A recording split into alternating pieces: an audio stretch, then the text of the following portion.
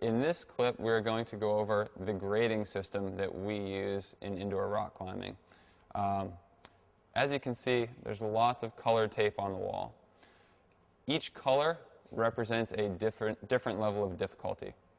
In addition, as you can see here in front of my wife Caitlin, there are 2 orange V's at the bottom of a climb. That notes the start holds.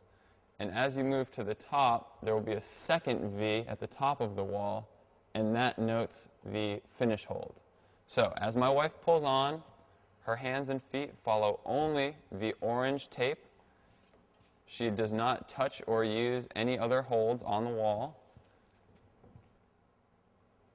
Okay. And following these colored tapes more closely mimics outdoor rock climbing. She grabs the top hold with both hands to show control, and now she's done.